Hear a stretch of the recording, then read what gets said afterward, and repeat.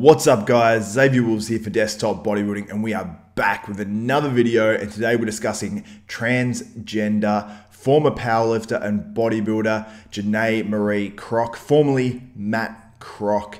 And we're going to go into this because he or she, whichever way you look at it, I say she because she's legally a woman now, put up this post just 6 hours ago saying they're making a comeback to bodybuilding. Let me read this for you guys. Janae Kroc, after much thought and discussion, I've decided to return to competition. I'll be working with Justin Harris, and my goal is to obtain my IFBB Pro Card.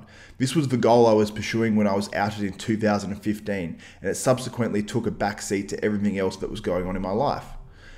I am a competitor by nature, and without a specific goal to focus my training since that time has lacked real direction and intensity.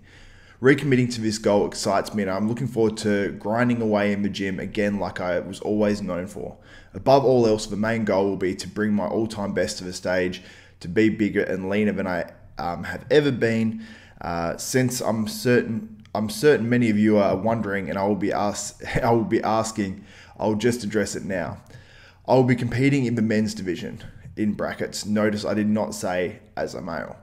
And no, this does not change the fact that I'm transgender, that I'm trans, gender fluid, non-binary. This also says nothing about my beliefs concerning trans athletes and fair competition, only what I feel is right for me. So along with everything else that I feel is important to talk about, you can expect to see more posts regarding training, nutrition, and like that. Then she has hashtags transgender, hashtag transfluid, hashtag non-binary, all that sort of stuff. So even hashtags genderqueer. So there you go, guys.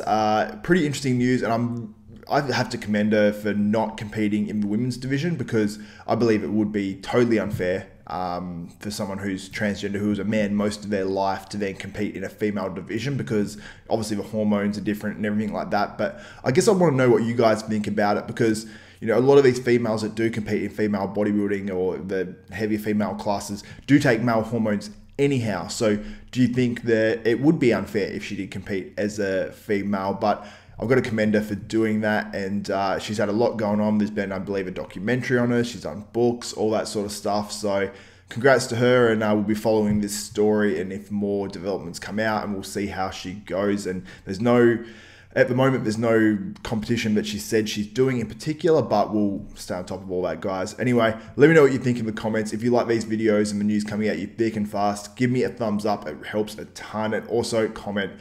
Also, subscribe and hit that notification bell button, and you'll be notified of every video that goes up from Desktop Bodybuilding and myself. Anyway, guys, from the bottom of my heart, thank you so much for all the support. For Xavier Wolves, Desktop Bodybuilding, we are out.